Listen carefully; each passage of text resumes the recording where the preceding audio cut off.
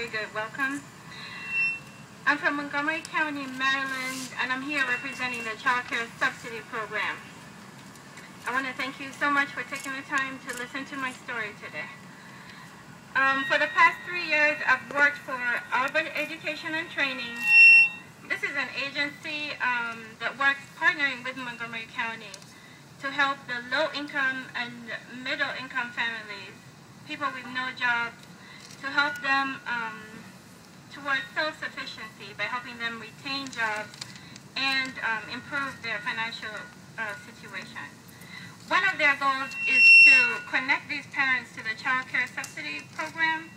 That's how they're able to gain training and also improve their work skills. But my story doesn't begin here. In the winter of early 2009, my lifestyle has changed drastically. I went from being a married woman with securities to being a single mother with a 9-month-old child, and I had to face a decision between choosing between residing in a homeless shelter or sleeping on the cold streets of Maryland, and that was a wake-up call for me. So my first stop was to the local state agency where I went to apply for housing. Then I found out about the temporary cash assistance program funded by the federal government also. So I asked them what it was.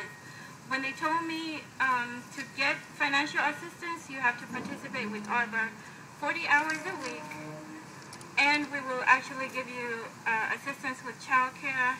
So I signed up immediately because I was willing to work, I was able to work, and I wanted a better life for myself and especially for my child.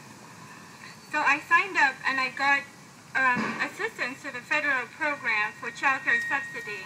In doing so, I had peace of mind. I was able to actually go for interviews. I was able to attend workshops to increase my work skills. And a huge part of that was also from my caseworkers encouraging me to keep going. I got a great job through my hard work. I had to work hard, traveling 1.5 hours back and forth from my shelter to my training program and to job interviews. But it paid off because I became that caseworker who is now giving encouraging words to other citizens of this country.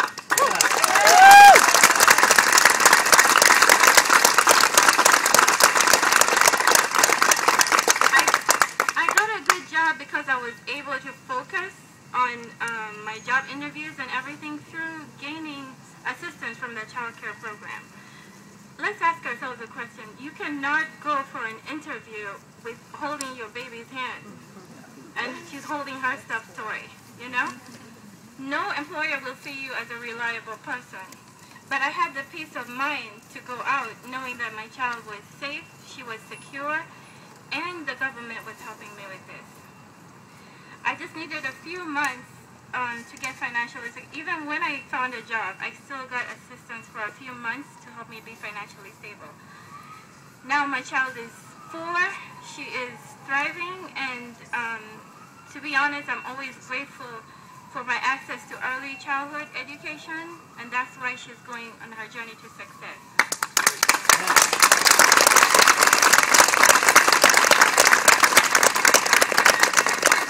Every day I work and talk to moms and try to link them to get child care subsidy on a daily basis, and I'm very grateful to have that opportunity to give back, you know, to something that I didn't have before.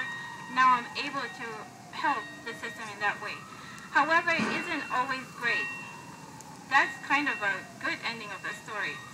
However, the funding has been chipping away for years towards our program. Currently in Maryland, there are almost 19,000 children on the waiting list to receive child care subsidy. This is equivalent to 19,000 parents who are willing to work, go to school, and go to training to improve their lives. But they can't do it because we put them on the waiting list. Many times there's nothing I can do about it. They come and talk to me, but they'll go on the wait list, and all I can do is give them a minute or two to listen and give them encouraging words. But I always want to do more we all want to do more, but we can't. On Monday, I had a parent in my office and she cried for almost 2 hours. And I had to just let her stay and cry her tears out. But there's nothing we could do to help her. These are the low-income, middle-income families who really want to improve themselves, and there's no assistance for them.